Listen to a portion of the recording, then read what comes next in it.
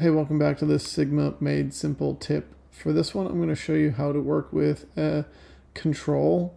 I have a control I've put together here at the top. It's just called search for a product color. I want to find the product name and search for it and find the color.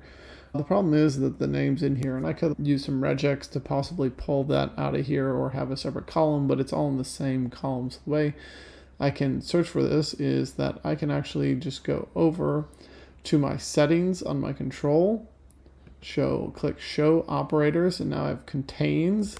And if I type in gold, it's not going to update, but if I just change my target, now I'm just going to go page 2, hands-on lab, and I'm going to choose that product name, and you'll notice that now this is returning all of those gold values. If I wanted to set does not contain gold, I can do that same thing, return those values. So by adding this in to the settings to show the operators, I now can search my field super quick.